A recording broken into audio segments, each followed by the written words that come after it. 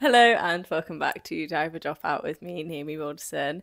I am joined with Ben Banim today, who was my first interview guest on the podcast and is the only repeat guest so far. For my 50th episode, I thought it would be really fun because now you're not just a podcast guest, you're also my partner. And I thought it would be really fun if one of the people who knows me best interviews me for my 50th episode. So thanks for coming on again. Thank you so much for having me here. It is such a pleasure to be back on Dive or Dropout. I'm an avid fan, big listener, and I've been craving getting back on since episode 18. Would you believe? Yeah. Episode 18, we're now It's been 50. a long time. She's been smashing it, absolutely golden. So yeah, thank you so much for having me here, and it's a wonderful honor to be able to interview you today. Yeah. What a turnaround, huh? So for this very special 50th milestone episodes, we're going to be interviewing you. We're turning the tables. You're a fantastic interviewer, podcast host. But how do you feel about being the guest today? Spirituality is quite a personal thing, I'd say. It's quite an intuitive thing. And if you ask many different people, I doubt you're going to get the same answer. So I was really intrigued, since you talk a lot about spirituality on your podcast yourself. What would you define spirituality to you? How does that relate to you specifically? I think that spirituality isn't a religion. I don't think it's a set of rules that you follow. I don't think it's certain clothes that you wear or jewelry that you wear or practices even that you do. I think spirituality is an umbrella term for people who believe in something that's outside of the 3D, something that's more God, the universe, spirit, source. Yeah, the belief that maybe like not everything's explainable by logic. For the last however many years, we've had this like reductionist, scientific, logical, dominant ideology in society. And I think maybe in the last 20 years, a lot of people are like seeing all these synchronicities and seeing a lot of things that actually can't be explained by our science. I don't think spirituality is necessarily one thing or isn't one thing, but for me it's the belief that there's more to this world and this universe than meets the eye initially. More than the 3D, more than concrete reality. More than you can see with your physical eyes. It's interesting, and sometimes that can be really hard to grasp or believe. People, I think, brought up in this sort of society that is kind of grounded on scientific discovery, which is of course incredible, got many advances, but people have a hesitancy to believe that in a spiritual realm or these sorts of synchronicities that you're talking about. We passed it off to coincidence. It doesn't really matter. Of course, there's nothing going on, right? And I don't really believe that anything's a coincidence. The butterfly effect of things impact things in different layers of reality, and that then might come across as a coincidence, but it's not. I think it's all already designed. No such as an accident, you're saying? Yeah. No, I kind of share that similar belief. And that kind of sounds like you feel like there's got a bit of a plan going on. What do you feel about that? I'm in so two minds about this, and it's something I've really thought a lot about this year is do I have free will? Is this all predetermined? Am I allowed to make weird decisions that will then lead to something else, or was that always going to happen? And I think I often think about the fact that if I had your genetics, your life experience, exactly every single cell in your body and all your experience, I would make the same decisions as you, the same brain chemistry, everything. And there's an argument there for the fact that we actually don't have free will. It's really interesting. I think that would freak a few people out. Do you mean I don't have free will? Like you're some sort of puppet? Do you mean it's all predetermined? That feels like it almost takes away from life a little bit. But from my perspective, maybe some people might think that having free will could be quite scary itself. Do you know what I mean? If you have that free will, are you going to make decisions which are not correct? Could you not fulfill a purpose and things like that? I think it's something that we've talked about a lot. We'll probably say it a lot of times in this podcast episode, but we always just say it's always a bit of both. It's always a bit of both. It's always a balance, and it's always you just never know. And I think that's also what spirituality is to me. It's an accepting that we don't know. No. And that to spend your whole life trying to figure out a way to make it seem logical to you, which, like, I think maybe controversially, like, religion is a way to sort of justify and, like, be like, oh, okay, so that's how the world was created. That's why we're here. This is our purpose on this earth.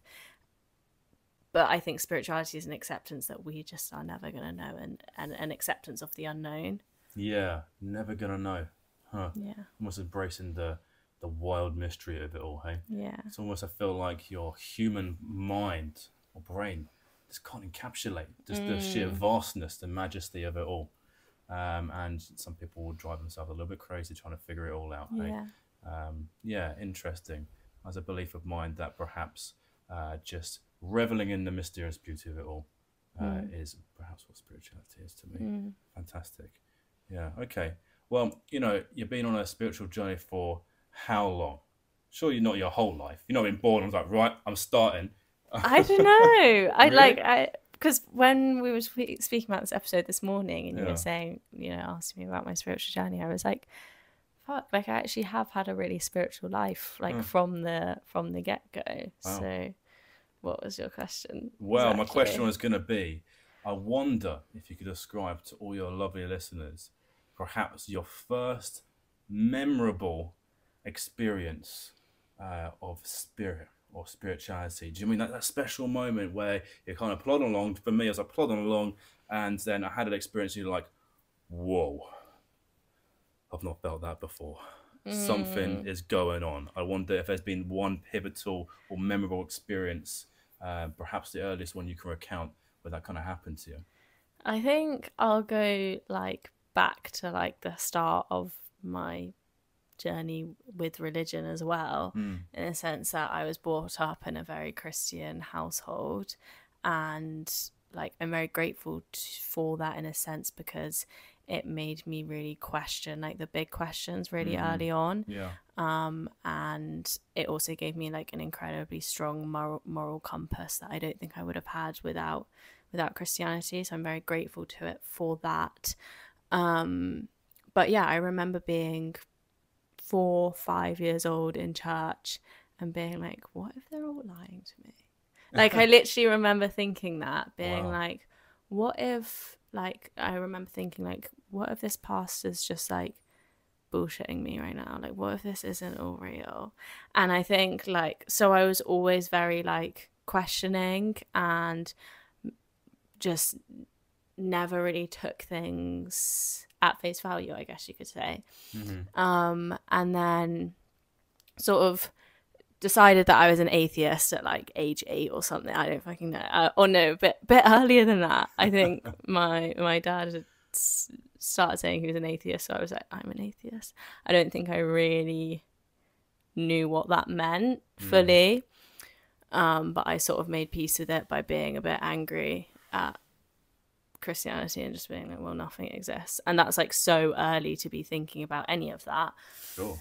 And then I went back to church, but it was a very charismatic church in the sense that it was, like, a lot of music, and it was the first time I had ever worshipped, or when there's very emotional music playing when you're in, like, quite a vulnerable point in your life, I think, when you're an early teenager, and there's a lot of people around you having, like, emotional releases and things like that. I definitely felt what I thought was the Holy Spirit. Yeah.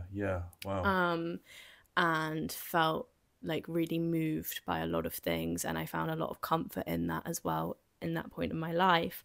And then I got a little bit older and realized that I got the same feelings at concerts, and I got the same feelings in nature, and that maybe it wasn't to do with church, and maybe it wasn't this one God.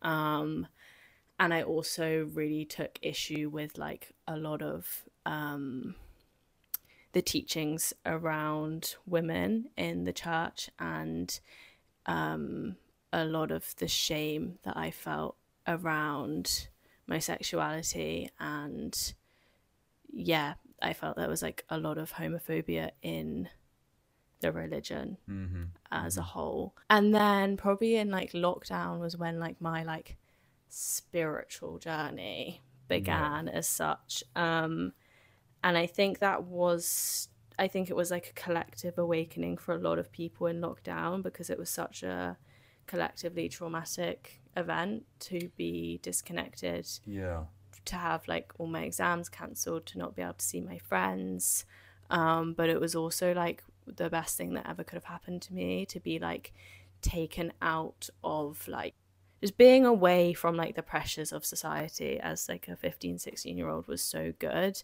and it really made me just figure out who I was without people watching me. Yeah, sure. And then I really like was like, right, I'm gonna like try and sort my mental health out, because it got quite bad in lockdown, which I think was the same for a lot of people. So I started sort of doing a lot of my own research, and like a lot of my like TikTok and YouTube sort of algorithms were like very based around spirituality, which you know isn't necessarily a bad thing, but like I won't sit here and say that like I don't know, that all these like things happen. Like a lot of it genuinely was from like TikTok, and a lot of it was like astrology, and I sort of very much got into that, and then started doing yoga and meditation, and read, I can't actually remember the name of the book, but it was a Thich Nhat Hanh book that changed a lot for me, in the sense that I just realized that I could choose how I felt. Wow, empowering. Yeah, and I never realized that before. Like I always felt like my emotions and my feelings were like happening to me, and to be able to sort of like take back that power.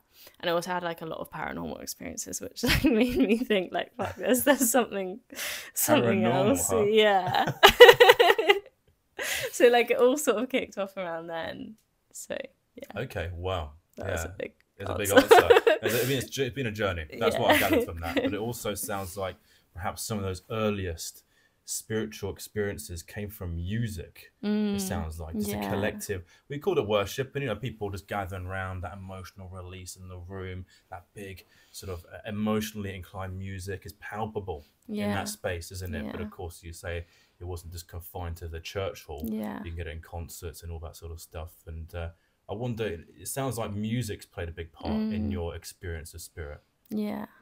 Do you say that's true? Yeah, I would, definitely. I think I never realized until like this year, like really how much music means to me.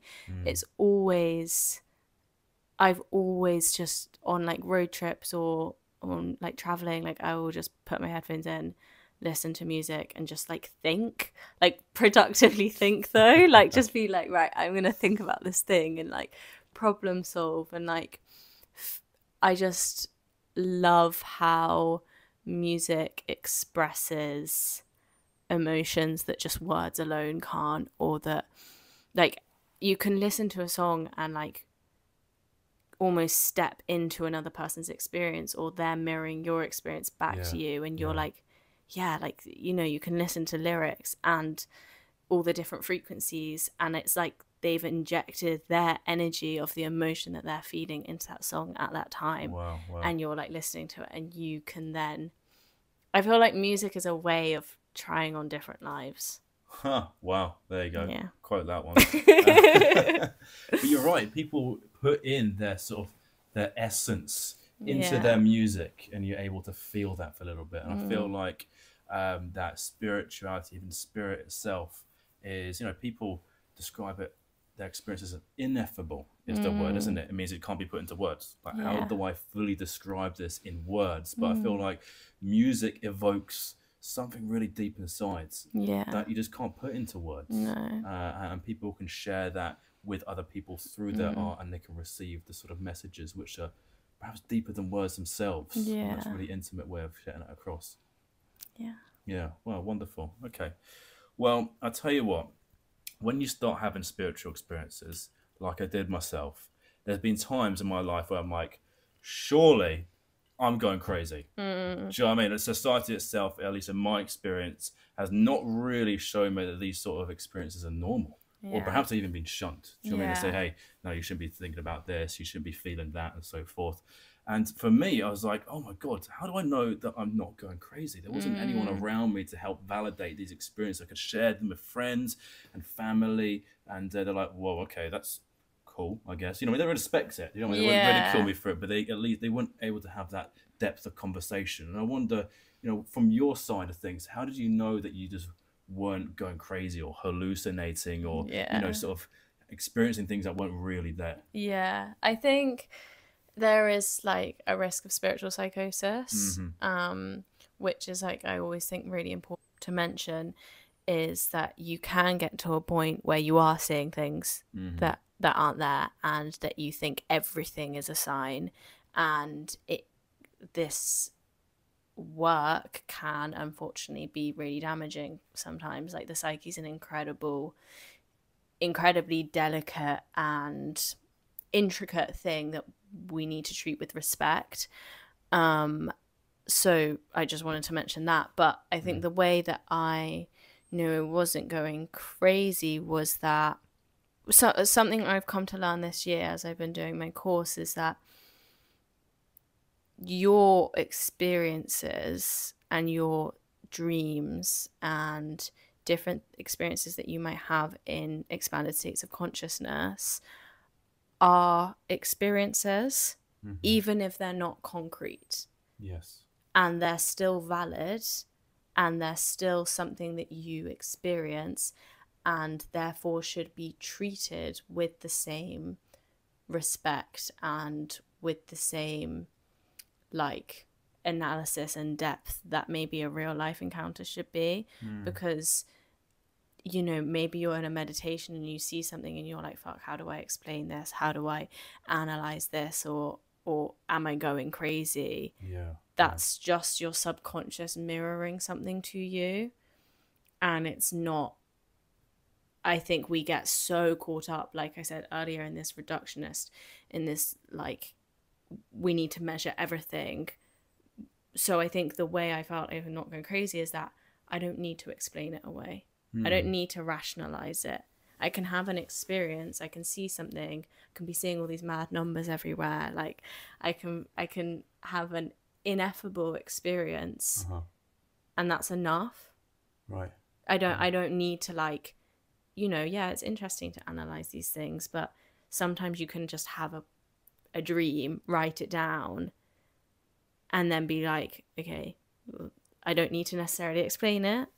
And I think another way that I sort of was able to feel a little bit more grounded was, you know, it is hard because, but like community and like-minded people, and it's really difficult if you don't have people like that. But yeah, I found a lot of comfort in like following influencers and like seeing people online who had podcasts or TikTok accounts or whatever, or YouTube videos, and being like, okay, well, they're experiencing this, or they are also feeling this weird energy at this moment, like, and I'm not alone in that. So yeah, that's it just feels like, it sounds like just not feeling alone is the way to feel like you're not going crazy. You know, my personal experience, if you are by yourself in your own thoughts, you can question it a hell of a lot. And in my own personal journey, it's been really about doing lots of research in different books. I love listening to books, not much of a reader, but I'm definitely much more a listener. And I listen to lovely books like Ram Dass, Michael Singer, Thich Nhat Hanh. These are all wonderful and beautiful people, and these are describing these sort of experiences, and they're well respected. And that can be made me feel a little bit more comforted in my experiences. That okay, right, these guys are saying about it, and they're very popular, they're very respected and well regarded. Then perhaps, you know, maybe I'm not going to be crazy. Yeah, and also I think if you are having these experiences, like, I would highly recommend doing as much research into Jungian psychology as you can, because he very much puts the ineffable into words.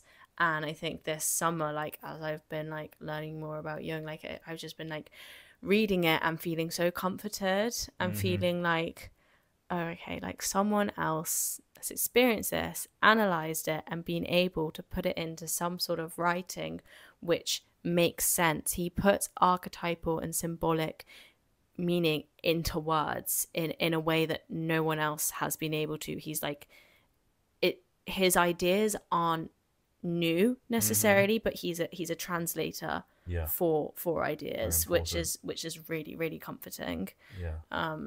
So yeah, that's another way that I sort of stay grounded in that. Too right. Yeah, Carl Jung is incredible in the fact that he kind of gets so close, very scientific, isn't he? But he always bridged science and spirituality together, got very close to that. After having developed a spiritual concept about your life, I wonder, how has that like changed the way that you interact with people on a day-to-day basis? You know, when you have a look at someone and you see them and you interact with them and you see their life, how does that change your perspective of them? Yeah, I think I can't actually remember specifically what book or what teacher or who said this, but it was something about the fact about compassion and having compassion for everyone. And this like was a practice that like just really, really shifted how I interacted with people on a day-to-day basis. Was just like softening. And I think previously I'd gone through life feeling like everything was personal against me. If someone was rude to me, if someone was mean to me, I would be like, I don't know, I would just take it personally and think it was like an issue that I had done wrong, and then that just creates more suffering. But then I realized, oh well, if I'm a bit off with someone, like if I'm a bit rude by accident, or accidentally don't say thank you or something like that, I would never think like, oh, I'm a bad, or maybe I sometimes would, but like I know that I'm not a bad person for that. It's because something else is going on in my day. And Flo and I, my sister and I, we came up with this phrase, which was, you never know what's going on inside someone else's car. And it's because we were driving and this guy was like on the phone and just like walking in the middle of the road basically, and like I was like, what is that guy doing? And then we were driving and we were like, hang on, like he could have just been getting a phone call that like his wife had passed away, or like he was getting a divorce, or like, you know, there's all these like things, and you just never know what's going on inside someone's world. So I think after developing that sort of mindset and just like softening into like a bit more compassion, and then also like sitting with psychedelics, and I already knew this in theory, but until sitting with psychedelics I had never felt it, the like true universal consciousness of everything, that none of us are really separate, and we are all one, and we're all manifestations of the divine. And that's what I believe anyway, and what I know to be true, and what I feel. And when you realize that none of us are separate and then we're all one, I just think I have a lot more grace for people and want to just be kinder and nicer. And like, it doesn't mean I'm going around like, you know, I wish maybe I was like going around complimenting everyone and like everything, but like just generally being kinder and more patient and more loving with people who I interact with on a daily basis, and just giving people a little bit more like space to just be them, and not taking it personally, you know. If someone does something stupid, it's just like, I know that's not a reflection of me. Not taking it personally. Wow. It almost sounds like to me that you're just seeing other people as an extension of yourself, or me as an extension of other people as well. And the good, you know, we always say as well to each other that the beauty that you see in another person is a reflection of the beauty that you see in yourself. Indeed. So it can be sort of both ways, which I quite like. I think that's really magical, isn't it? If you see beauty elsewhere, that's within you as well. It's really, really nice. And some experiences I had have been very, very wholesome, is where I consider other people to be extensions of myself, and the kindness and the compassion and the heartfelt gratitude I express to them, I almost return onto myself. And it's really selfless in some sense, but also selfish in others. It's like, well, if you're me, then I'd be nice to you, and I'd be nice to myself. Like, but at the end of the day, I agree. I don't know if there really is anything else apart from yourself in this world. Yeah. Wow. Wonderful. Okay. Well, I'll tell you what. I wonder if you might be willing to do a small exercise with me. Okay. Okay. So I'm going to invite you. Expecting this. Okay, we'll get it out if you don't like it, but we're going to do it anyway. Okay. So, how about you close your eyes for one moment in time? I'm going to follow you. I'm going to invite you to place your hands on your heart. Take a real deep breath in. Breathe out all the tension. Ooh, nice little inner world reset. Within your mind's eye, a nice inner world visual field. I want you to picture yourself, your very own self, little Naomi, but she's 5 years younger than you right now. That's 15-year-old Naomi sat right in front of you. I wanted to picture her in vivid detail. She might be standing up, sitting down, maybe wearing some school clothes, wherever she might be. Just hold her there in your mind's eye for a moment's time. I want you to introduce your presence here right now to her. Make sure that she knows that you're there and that you're with her. I want to ask you just one thing. If you have that connection with that younger version of yourself, which I believe that you've now established, what one message or piece of wisdom would you want to impart on her? Keeping your eyes closed and just kind of intuitively channel that through to her. What does she need to hear from you right now?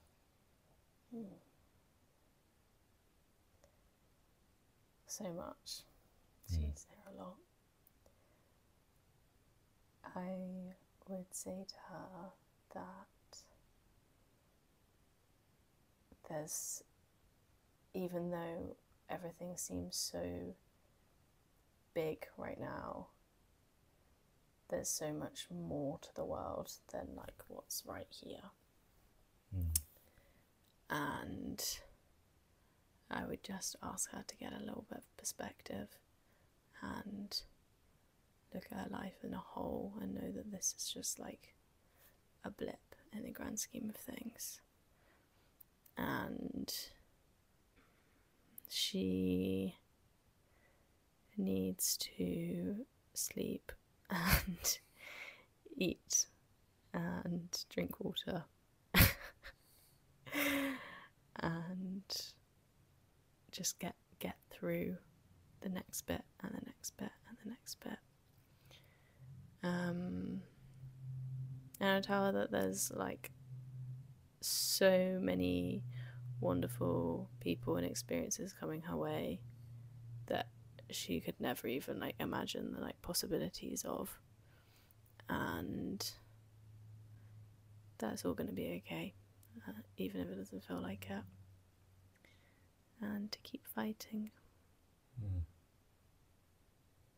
Wow, very wise words. Very interesting. I'm sure she really appreciated that. Okay, now I know a lot of people who listen to your podcast must have some sort of spiritual curiosity, hey? They stuck around for 50 episodes. They must have some sort of thinking like, okay, I'm interested in this sort of stuff. But I would suggest that sometimes out there in the wild world, there's some not so nice influences, you know, and I wonder if someone is spiritually curious, what might you advise them to do to begin their journey inside of themselves? You know, and it's kind of what maybe sort of practices, teachings, or wise words would you say is, okay, I want to start looking inside, but I'm just so lost. There's loads of stuff online, loads of people giving different messages. Which one do I believe? I don't know what you would suggest to someone. I would say take an audit of your life. So write down like a typical day in your life. Write it down, like from the moment you wake up to the moment you go to sleep. And then at every different step, think, how could I do this differently? If it's something that isn't like making you happy or isn't serving you, just like break each section of your life down basically and think about the areas that you want to improve, and don't, you know, go rushing in all at once. It might be that you feel like you really need to like get in some more exercise or eat a little bit better. So start with your diet and start, find a nutritionist online, or read one book around that and implement a small habit changing that. But in terms of like more specifically spirituality, let your intuition guide you. Don't get overwhelmed.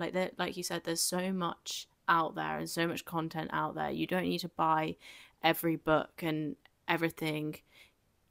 I think I'm just looking at my sort of stack of books over there, and they're books I've read over years and years and are like, great teachings. But I would always say that spirituality is never something that like can be taught, or like other people's ideas can be so impactful for you, but really everything that you need to know is already within you.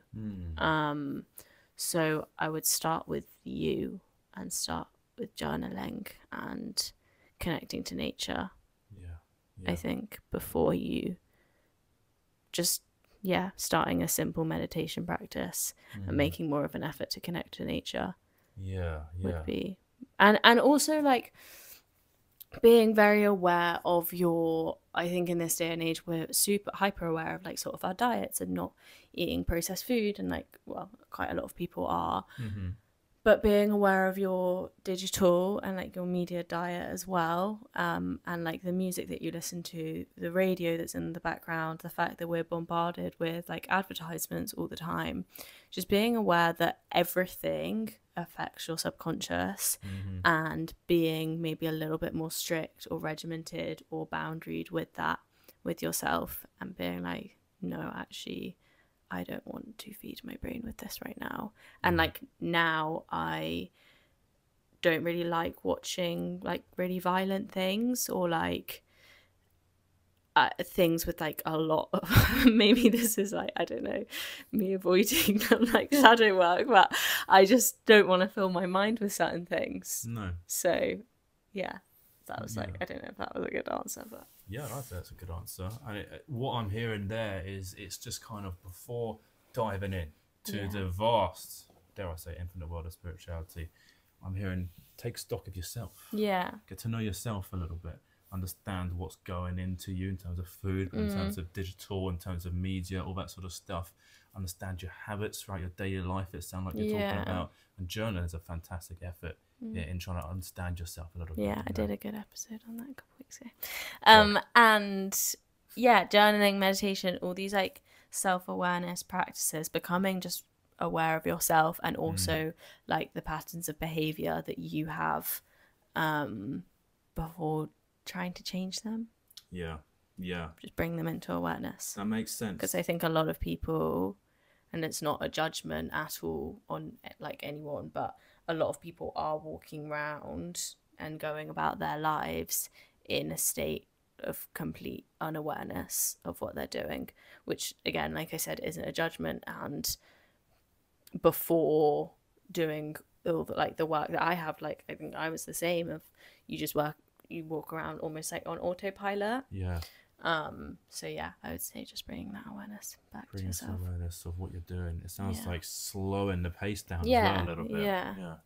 Yeah, definitely. Slowing the pace down, staying grounded, coming back to yourself, remembering that everything you have and everything that you need is within you. Yeah, that's comforting, isn't it? Yeah. You don't need anything else outside of yourself. Yeah. And people kind of think that, I need this thing, I need this person, I need these experiences perhaps in order to be happy, but it's all just inside. Yeah. I think maybe it can frustrate people a little bit. Yeah. Like, what do you mean I got it the whole time? Yeah, because I think it would be so much easier if there was a retreat, a crystal, a book, a yoga practice, a meditation practice that could fix you, could heal you, could, one-stop shop, just sort it all out. But there's nothing like that, even psychedelics. It's nothing. You really have to do a lot of work, and it's hard work as very well. It's we say to each other like emotional weightlifting or spiritual weightlifting. It's uncomfortable because growth is uncomfortable.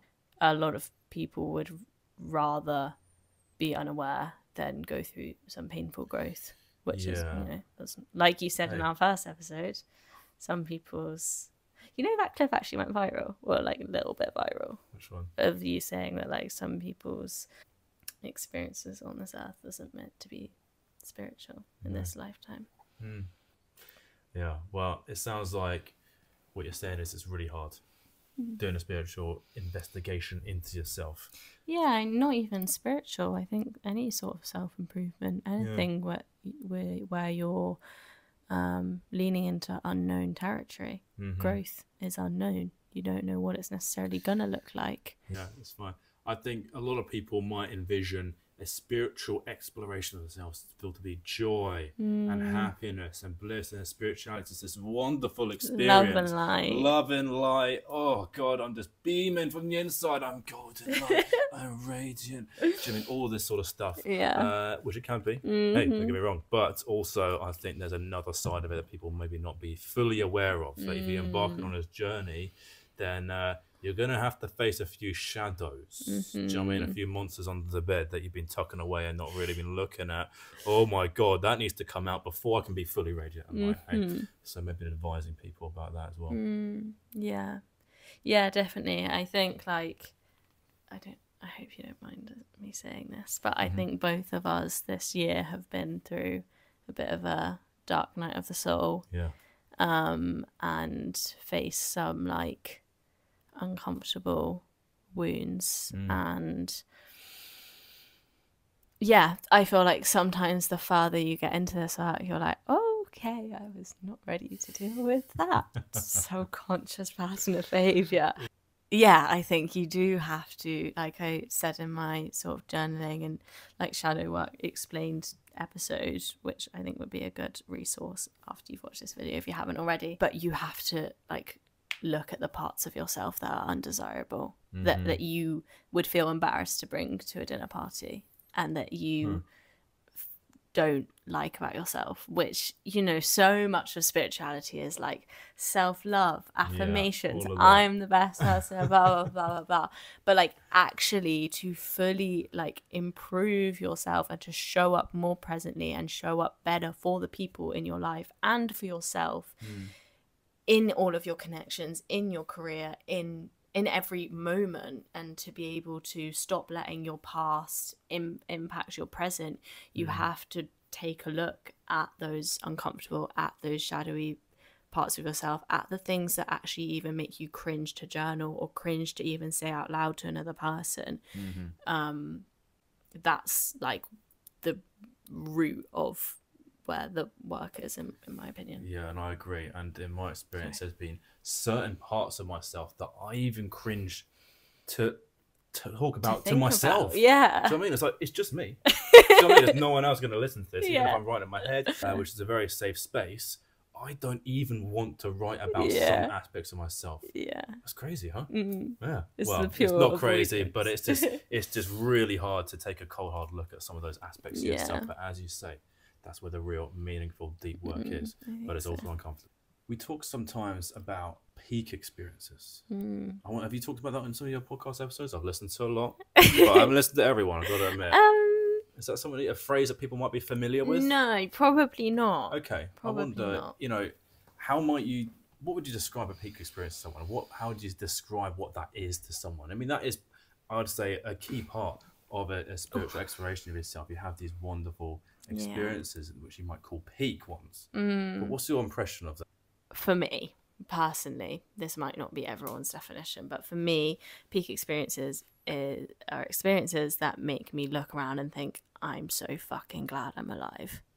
Wow. That make me think like, I'm so glad I'm here. I'm so happy I'm human. I'm so happy I got to live on this earth at this time to be able to experience that. And peak experience can be anything from, like, I would describe some of my swims at sunrise to be peak experiences, but equally could be a psychedelic experience. It could be a festival. It could be a conference. So I think people's definitions vary. It could be a skydive. I think it's something that maybe pushes you a little bit out your comfort zone, Okay. maybe, or is out of the ordinary. Yeah. I would say for you, because we can't be having peak experiences every day. Not every day. It's something that creates a lot of impact in your world, maybe. Good impact probably, because bad impact would be like grief, heartbreak, and that would be the trough, you know, or the valley. Sure. And a peak would be ecstasy, pleasure, bliss, love, connection. So that's how I would describe a peak experience. Yeah, interesting. I noticed your hands, and if you're listening, you can't see the videos. There's like a wave up and down with the hand, and it's like the peak experience is the top of that sort of wave, if you will. But do you think there's a downward afterwards? Yeah, so definitely. you have to come down I think afterwards? I think there's a natural drop. I think I experience emotions and life very acutely, and I always have done. And now I've sort of learned to ride the wave of that. But I think, and again, I always say like, oh, this isn't a judgment, but I sometimes feel like I come across as judgmental, and it's not. It's just an observation. Disclaimer. But I think some people live their lives on a constant sort of baseline of somewhere in between contentment and dissatisfaction. Sure. And they live their lives and like aren't that happy but aren't that sad, and they just sort of get on with things and continue on through. I think other people live their lives, and I don't think this is a bad thing, but chasing the peak experiences and chasing the highs. But with that, I do think comes a natural down. But I don't think for everyone it goes down past that natural baseline. Sure. So I think maybe there's like a sort of baseline of like contentment or like being sort of okay, and you might hover between that. For me, I will have a peak experience and I go past that baseline and go down under. But I know that I'll come back up again, maybe to baseline, and then carry along there. And I think there's like just sort of like a graph of experience, and there's varying things that you can do. But for me, there is always a drop, and I know that, and I'm able to now support myself for that. But maybe it doesn't need to be as dramatic as it has been in the past for me. I see. Yeah, I suppose, experiencing the peak and anticipating the drop sounds like that might be somewhat comforting. Yeah. And less disorientating, because I know sometimes you have those peak experiences and you're not feeling too good after. It's like, what happened? What did I do wrong? Why am I like this? But perhaps part of the process. And accepting that, these peak experiences are peak experiences because they're never going to happen again. Wow. Exactly in the same way. You'll never have the same experience twice, ever. You'll never even experience the same person twice. You know, in my humble opinion, I think everything is always changing. Yes. And people's sense of self and people's sense of identity is like, our perceptions of ourselves is very rigid. You know, you wake up and you see the same face every day and you think, I am Ben because I'm Ben and I have a ginger beard, and I look in the mirror and I'm Ben. Well, maybe not, but you know? But really, we're all ever changing, fluid experiences of consciousness. Went off on a little tangent there, but having that understanding really helps you to be able to put peak experiences into their uniqueness and love the drop, because without the drop there wouldn't be the peak. And it's another Jung quote that we like to say, the tree cannot go to heaven without rooting down to hell. One of my really big strengths is that I'm not afraid of big emotions. I'm not afraid of darkness. I'm not afraid of grief. I'm not afraid of heartbreak, because I know out of that now, like, this might sound a bit sick, maybe a bit sadistic, but now I sort of understand that when these things that we perceive as bad and can cause a lot of suffering and a lot of pain, I know that something really good is around the corner. Wow. Because I know that I can transmute that pain and reach up to heaven. Yeah, wow. You know what I'm gathering from that? It's peak because it's unique. There you go. You can quote that one as well. Yeah, There's going to be so many on this stuff. But it sounds like that's range. You're going to have range. Do you know what I mean? And to go down, to come up. And maybe the peak is so wonderful because of the contrast of the trough. I'm at this peak, and it might be a mountain. Do you know what I mean? Also imagine a mountain peak. I'm stood on top of it, and I'm looking down behind me at the trough I've just come from, and the sheer drop to the height I now find myself in is what that unique pleasure is in. It's like, wow, I've come from there, and I'm now stood up here. And what a wonderful experience it is. I always think that. I think if I hadn't experienced the darkness and pain that I have in my life, the moments of bliss and pleasure and joy and love and connection are all the sweeter because I know what it's like to be so down and for it to be so dark. So we're sat here in your home. Yes. This is your home. Yes. This is your physical This is my house. home. Introduce, please. But I wonder, what is your concept of home, the word home, and how has that evolved over time for you? That's going to make me cry. I don't know why that made me feel emotional. Wow. My concept of home, I've always moved around a lot, and like having divorced parents, like I do think that you just grow up with like less of an attachment to necessarily a place or like a room or just your physical space, which is a blessing and a curse. So my definition of home is wherever my tribe is. And that's my family and my friends and you, and wherever they are is home. Wow, yeah. Tribe is quite an interesting word to use. It feels quite primal. Yeah. I think there's a relation to that somewhere. Yeah, I think because family is your family. You can't choose your family. No. And tribe is like, these are the people who I've welcomed into my life and have a commitment to almost. Yeah. And that's not necessarily like a romantic commitment, but a commitment to support and show up for one another in a conscious community-led way. And that's sort of why I guess I use the word tribe, because it's not just my family. No, you can include your family, of course, but there's other people, and it's like almost like a chosen family. It sounded like.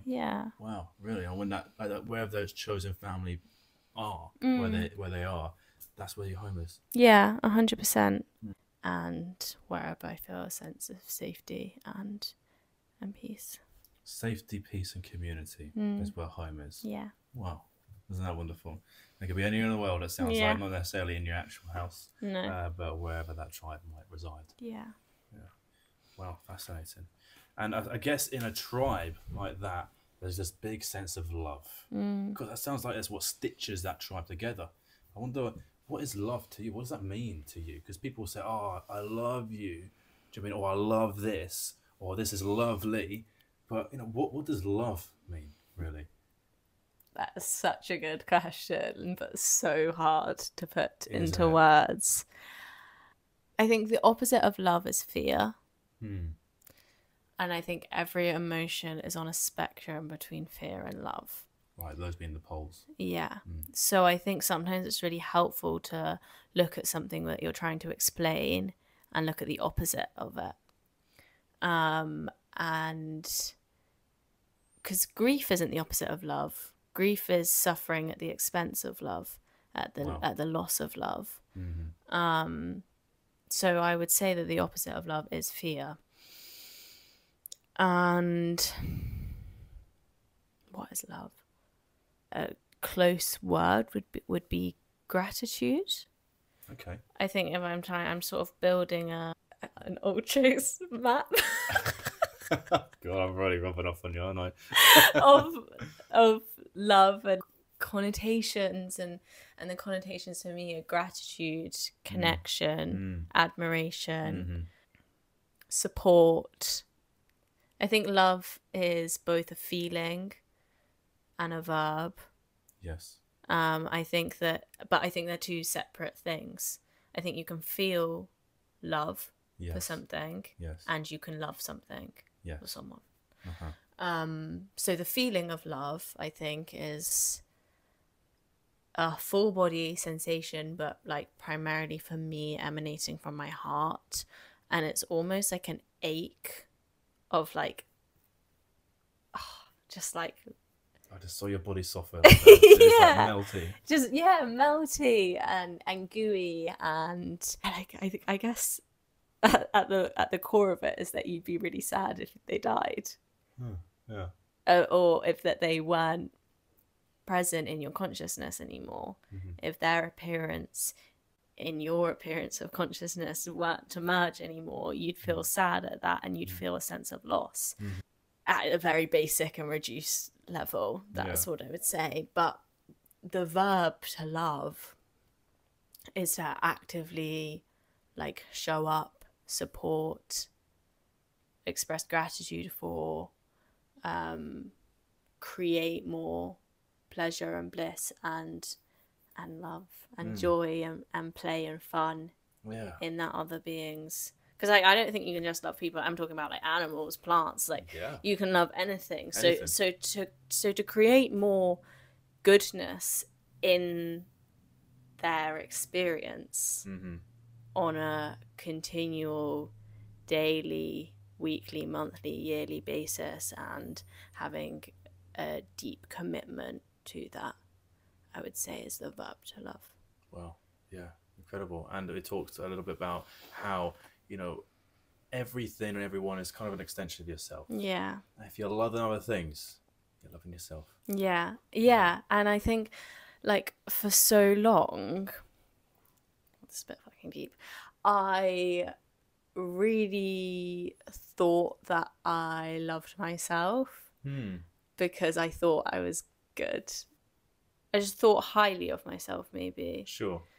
Realize that all the little things I do for myself are from a place of love. And when you consciously bring that into your awareness of like, I get myself water so that in an hour when I'm thirsty, I've got it. And that's like me loving myself. And the opposite is true, of doing things that aren't loving towards yourself. Yeah.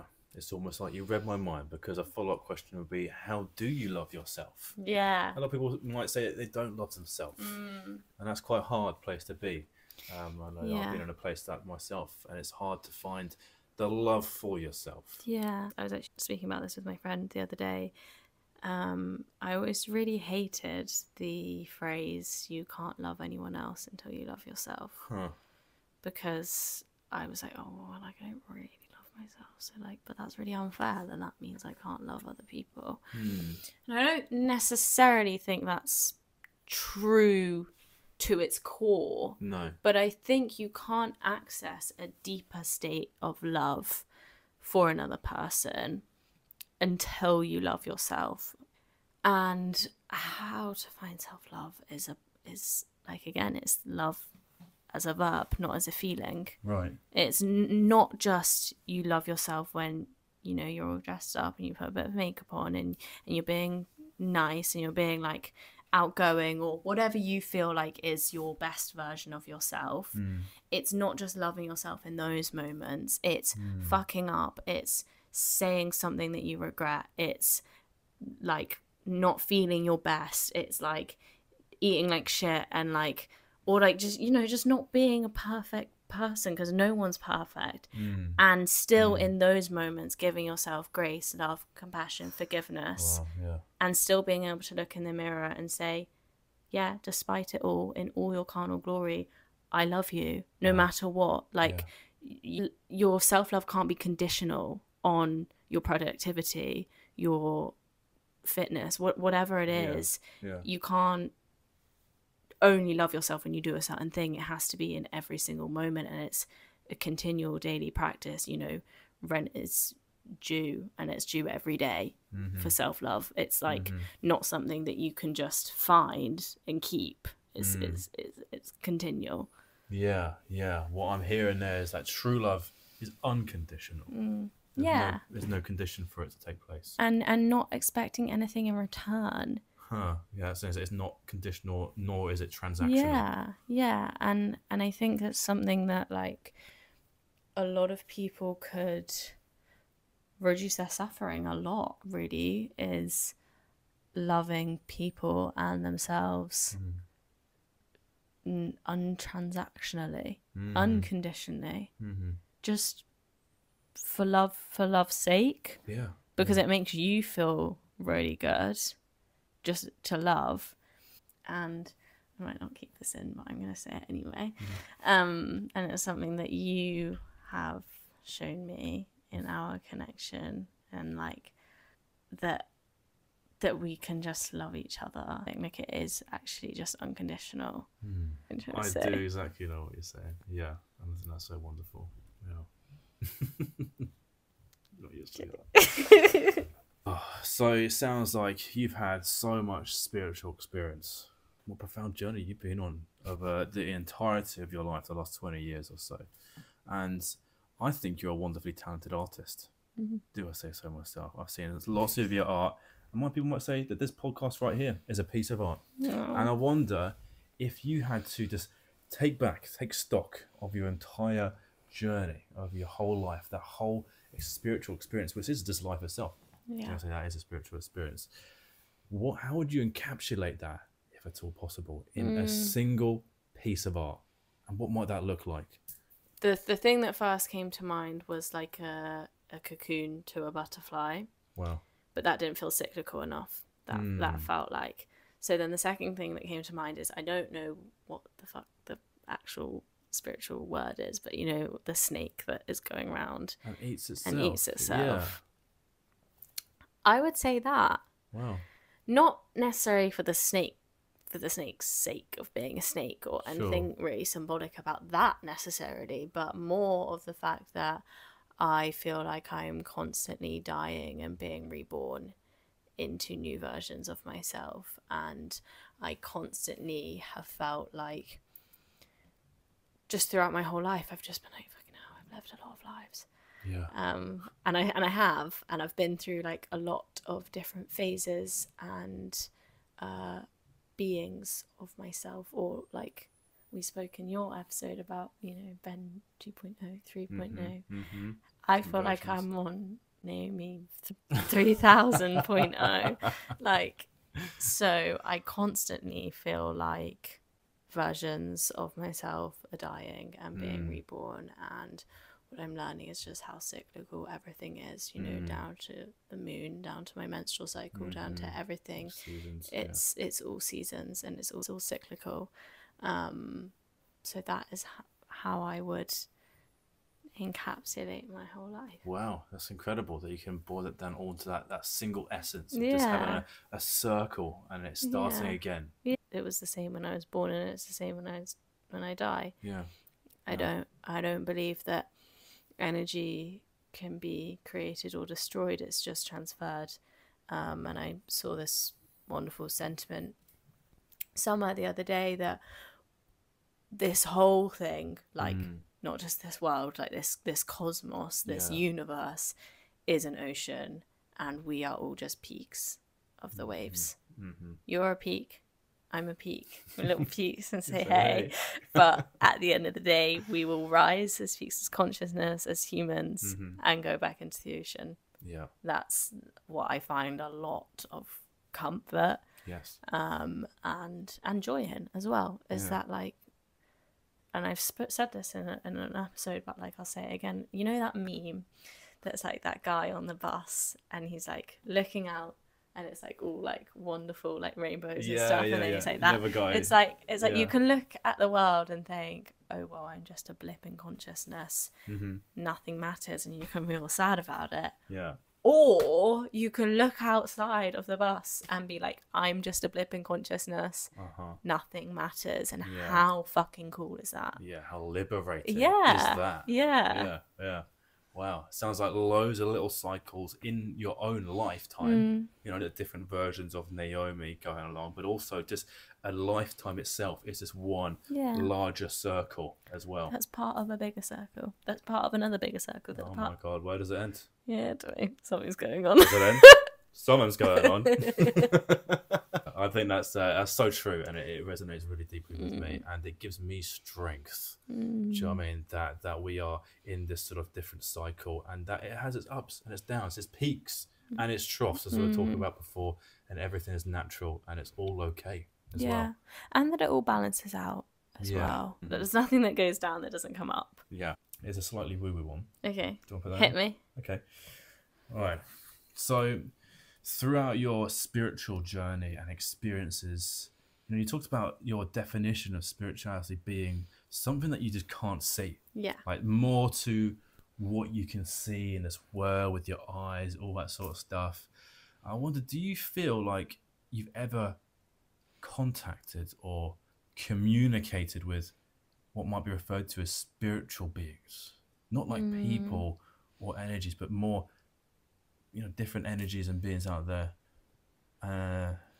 Yeah, I've worked with and again, I bring this back to Jung, and I bring this back to archetypes of the subconscious.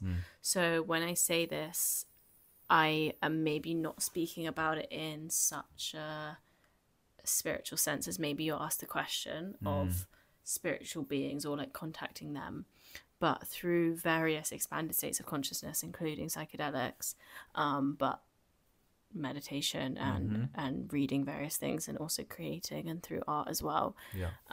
There's like a couple different sort of archetypes or beings that I have like had contact with, and one of them is not like anything that I've been searching for sort of a way to put this in a box and a way to like label like, oh, this was this entity that I encountered, but I've not been able to so far, but I'll just say it anyway. In my first psilocybin experience, I encountered this being that was awe-inspiring, jaw-dropping, ineffable. I remember just like looking at, she was feminine. I remember that. And I remember looking at, even to say her, it wasn't gendered, but it had a feminine energy. Sure. And I was looking at this being and just like whoa. And I was actually a bit scared as well. Powerful, sounds like. Yeah, and it was like peacock-like, orange and pinks, and intricate but simple. Yeah. And just took up a lot of my visual field.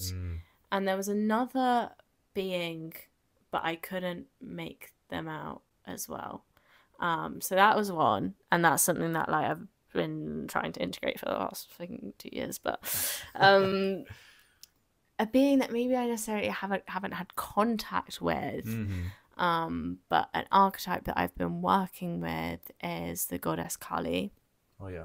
Who is a Hindu goddess of destruction and war, but also healing, and she's quite scary as well. And she sort of embodies this dark femininity, and is often depicted with her tongue coming out of her mouth, and she is said to sort of rip people's egos off their head and rip their addictions out of them. And she's this sort of destructive but incredibly healing energy, and that I just really fuck with that like very heavily. Like she doesn't beat around the bush. She is incredibly strong, but softens when she connects with her beloved. And it's through love that she is able to soften. So that's an energy that I've been working with. Yeah, and sometimes it's not actually like a physical thing. You're not expecting to see this Kali walking around. This is more as an energetic embodiment of that sort of feeling. I know you to be a incredibly wise woman, intuitive woman as well. And you've got so much depth to you, and there's a lot inside there. Of your spirit and your being. And I wonder if we could follow just a very small exercise for the time being, whether we could just close my eyes, your eyes as well, and close our eyes together. And again, I'm going to invite you to put your hand on your heart, because that's where I believe the center of my being to be. Take a deep breath in. Clear the space. Just tap into that inner being and that knowing and that wisdom that I know that you know resides within you. And just ask that higher self, or that wisdom that resides within you, whether there is a particular message that it wants to channel through you and have your listeners hear today. I think because I'm sat with you here, the message that my sort of higher self or sovereign self really would like to share through me is that every decision that you make leads you to each moment. And I just wanted to express gratitude to you and therefore the universe, for all the decisions that we have made to come to this moment, and to create together, and like channel our love, and connection, and be able to share that with other people, because I'm a big believer that the more specific a story, almost the wider the reaches. And yeah, I just wanted to share that. Thank you. That was lovely. I really appreciate you sharing that. We come to the end of this interview. What a marathon it's been. Yeah. Oh my God. We have learned so much. Hopefully you guys have learned a little bit more about wonderful Naomi here. Isn't she incredible? She's an angel. And I wonder, this journey of yours has not been a solo one. Right? Lots of people have accompanied you on this journey. I wonder, just for any closing... We can just do it audio and I'll just make it go back. Yeah, okay. For any closing remarks, if there's anyone in particular or sets of people that you'd like to especially thank for getting you to this point. Well, I want to firstly thank you. Thank you. My heart feels so open right now. I want to thank anyone and everyone who I've ever come in contact with, because without them, I wouldn't be here and I wouldn't be doing the things I'm doing. But I think especially I always like to thank my parents, because, well, without them, I wouldn't be here. Of course. But they're also incredible, incredible people, with so much depth and richness and wisdom and intelligence, and knowledge that they've passed on to me, and like are both like, I think, some of the most interesting people ever, and obviously all of my siblings as well, for like the people that you grow up with create and mold you into who you are. That tribe, and all my friends as well, who support me week in, week out, no matter what's going on, and yeah, especially the feminine energy in my life that is so nourishing and nurturing, and something that I had not necessarily experienced properly, I don't think, until this year. So yeah, that would be my thanks. That's so wonderful. And all of my teachers, like not like my school teachers, well, some of them, but like my spiritual teachers and other various teachers and yoga teachers and everything, who have brought me along on this journey, and all of my guides, and spirit guides, and people who have passed who also guide me. Yeah, that's so lovely. Yeah, thank you so much for being so transparent and honest and authentic today during this session. I really do appreciate it, and I really appreciate you. Thank you. I appreciate you. Is there anything that you wanted to share, or anything that your higher self wanted to say? Oh, okay, I wasn't expecting that. Give me a moment. From myself, I just want everyone who's listening to know that it's an experience that we've all decided to take part in, and it's incredibly beautiful, and it can also be horrific, but it's the range itself that really makes the meaning out of life. Don't worry. It's all okay. It's all okay. Okay, is there anything you want to promote? I asked you this last time. You did ask me this last time. And I am going to be actually making some of my own content very, very soon. Naomi herself has inspired me. She's wonderful. She's got some incredible content. And despite seeing her grow and glow during her content sharing, it's actually inspired me to do some of my own. So I've booked a content creator. I've got a coach, and things are in the works. So maybe watch this space in just a couple of months or so. You can expect to see me popping up as well. Yeah.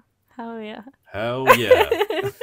Well, as always, follow Diary of a Dropout podcast on TikTok and Instagram. And if you want Ben on again, you can message me and let me know or comment for a third time appearance. Yeah. Thank you so much for joining us today. Thank you. It's been such a pleasure. Thank you so much. Goodbye.